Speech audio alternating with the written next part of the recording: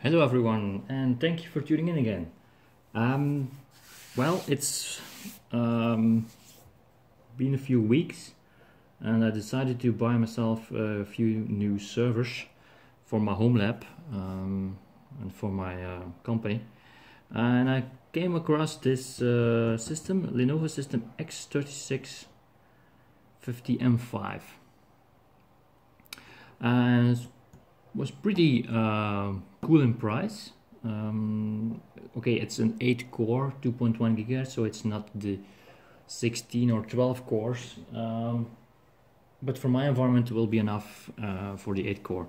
So as you can see, it comes with standard 4 base, well actually 8. You can connect 8 drives if you want. You can expand it to 16, but then you will need to buy a drive bay, and even to 24 if you buy the extension here. You can change that out, and we'll show you in a minute. So let me see the specs quickly on my laptop again. It's an 8-core, I know that much still. So I will post the number, model number in the description, but for now it's a 8-core E5 2620V4. This is the version 4. I believe there will be soon, I don't know when, but there will be a M6 version also. If you want M6 version, there with the version 5 Xeon processors, the model 3250 is already in the M6 models. So these will be changed up by Lenovo soon. So like I said, it was a 2.1 GHz CPU with 21 to 33 MHz and 20 megabytes cache. It comes delivered with 1 x 16 gigabytes of memory. As you can see, there are 2.5 drives in place. I think you can have 3.5 also in here, and maybe in the back also if you buy some kind of riser. I need to look it up, but I think that's possible. And the controller is a M5210, and this one is a 750 watts power supply. So a lot of options possible. What I'm planning is I ordered myself an Intel x3650M5 10 gigabit cards, not from Lenovo, from Intel itself, and I want to try if it fits in here. It's a little bit cheaper than the Lenovo product itself. Maybe it's not supported, but I'm gonna try it, see what it is, see if it works. Okay, so a handy feature just for me, maybe for some others. You can see here the model number and the serial number on this side here, but they put in a cool slide out thingy where you can put up your labels or stickers or something if you want some information on it, because we used to label it on the front and then cover the ventilation holes, and of course it prevents of good ventilation. So they came up with this small thing, which is pretty good, in my opinion. So that's the front. As you can see, you have the power, some LED status, you have one USB drive, no VGA in the front, sorry to say. It used to have a VGA in the front, maybe other models, but not this one.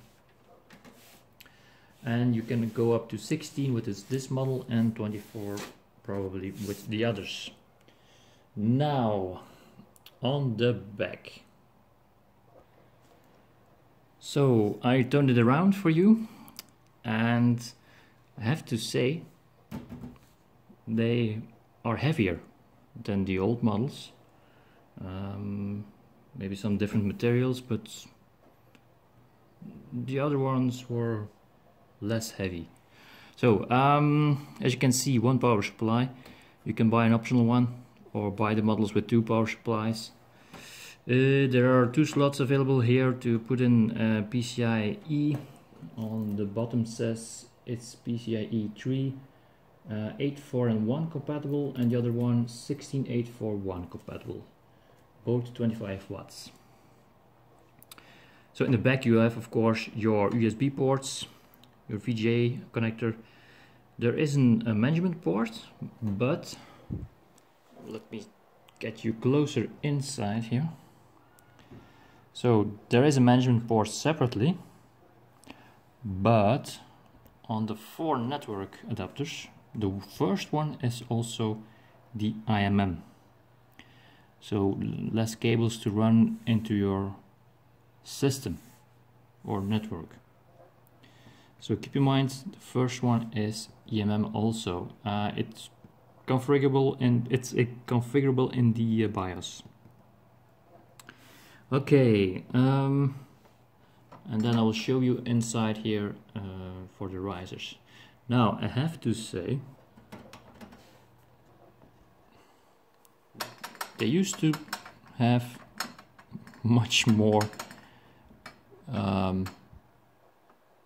stable inside, so they're probably now just in there and okay. But okay, it's just to fill it up. If you have a riser, it will be fixed and not so loose. And okay, let's open her up. First of all, the handle is locked in transport, so you will need a screwdriver now to unlock it. As you can see, there is a little screw here. And as you can see, the diagnostic information and memory layout and such is on the top of the panel now and not on the inside. So that's one difference. And if we open her up, still the same, you slide it to the back and that's it. Okay, let's go in the front. Let's see here. 2 drive bays from each 4 connected and ready to go. 2 extra if needed, and as you can see here, there is a possibility to unscrew this and replace this bay with 2 extra. I think 2 extra, yeah, 2 extra. Lots of cooling. Yeah, the reason why I choose this model 3650 as a 2U unit, it has full height support for VGA adapters if you want to do VDI or something. Yeah, it's lots of room for memory and storage. Let me show you the memory. It's under here. And this sucker can hold 24 memory slots, 12 for each CPU. So if you put in 64 gigabytes of RAM memory DIMMs and you fill this up, you get 1.5 terabytes of memory, which is nice. Now you can change up the CPU if needed.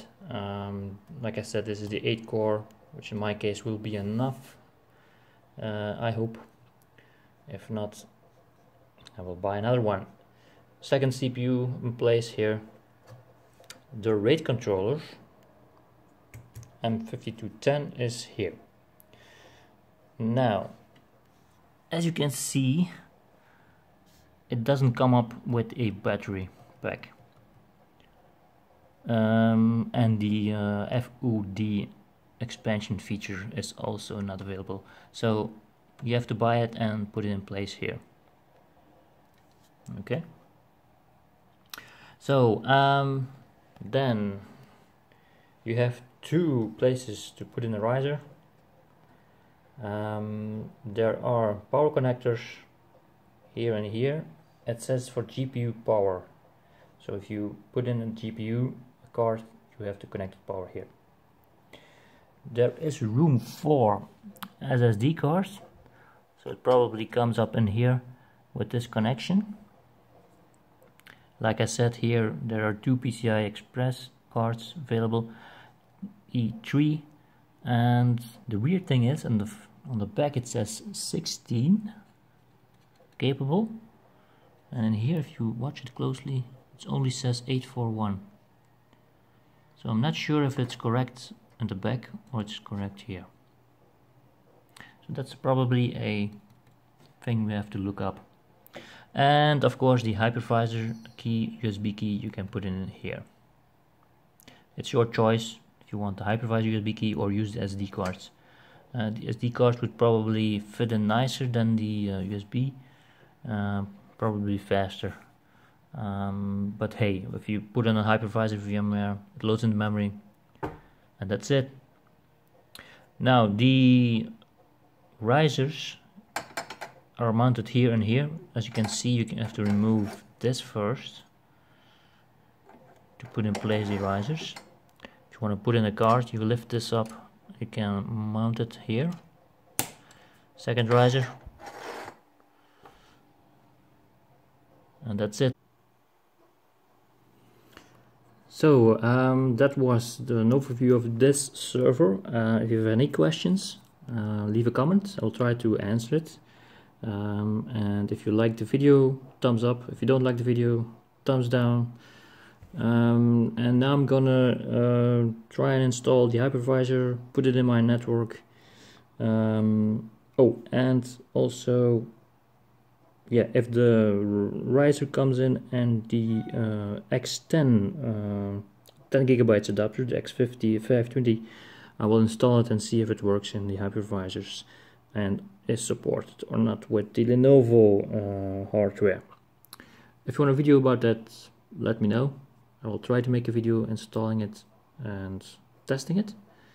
And if you want to see anything else, let me know. Thank you for watching.